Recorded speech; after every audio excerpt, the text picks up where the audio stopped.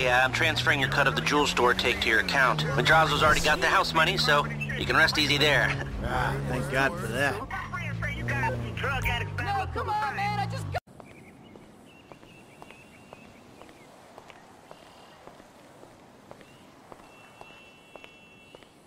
Davey! How you doing? About as good as can be expected, but the news is not good. I don't know what you're talking about. I know you did that fucking jewelry job. Davey, seriously, you're imagining things. Fuck you. All right. I did it. Arrest me. You know what? You'll be saving my life. 'Cause you called it, motherfucker. What? You called it. Trevor. A couple days ago. But we haven't really talked about anything either.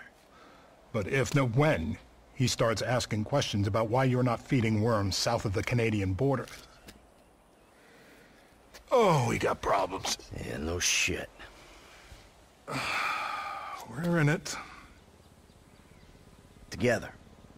So, if your problems are my problems, then I guess that means that my problems are sort of your problems. Nope. What if I lose my job? Someone comes into my office, starts reading my files.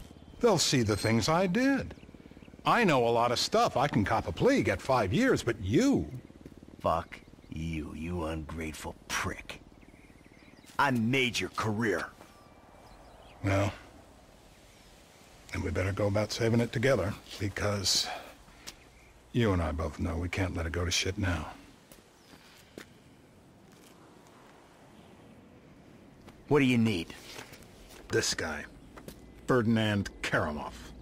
The agency claims he's dead. We at the Bureau think they're full of crap. We think he's being debriefed someplace. So? Apparently, he has information which will put me and my superiors out of circulation. Those agency fuckers have got the coroner's office locked down. We need you to verify the body. So how the hell am I gonna get in here? Well, you've played dead before, haven't you?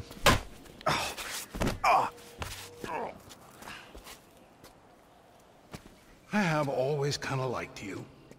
Call me when you wake up. I'll tell you what to do.